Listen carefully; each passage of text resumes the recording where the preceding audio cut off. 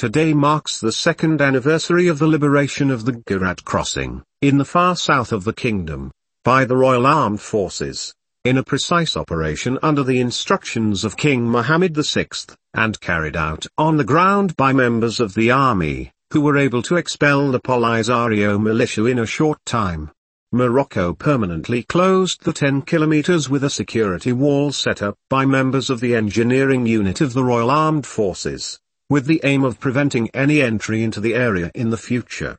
The last time the presence of the front's elements in the buffer zones was detected coincided with the intervention of the Royal Moroccan Armed Forces in the Guerguerat region on November 13, 2020, when the Polisario chose to retreat in light of the heightened surveillance and the concentration of the army in the desert.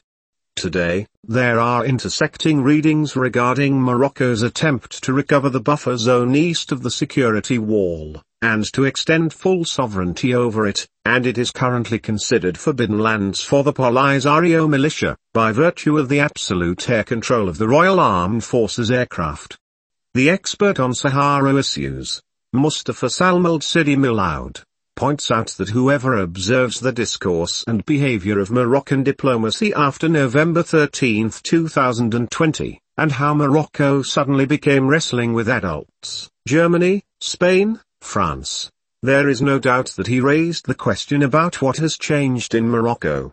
The one who was blackmailing everyone and dealing with him as he wanted? Ostensibly, the analyst adds in a statement to Hess Press, nothing has changed except that Morocco, after decades of meekness and keeping pace with the international community in its endeavors to find a peaceful settlement of the Sahara conflict, respecting all its international obligations, took a bold decision to block the door from which the winds came from in Guerguerat. After the Polisario's decision, the crossing was closed to the detriment of its interests and its trading partners, in full view of the world. But in fact, the former detainee of the Polisario stresses that what happened on November 13, 2020, was much greater than the liberation of the crossing and the restoration of its normal activity, under which the whole of Morocco was liberated, as he put it.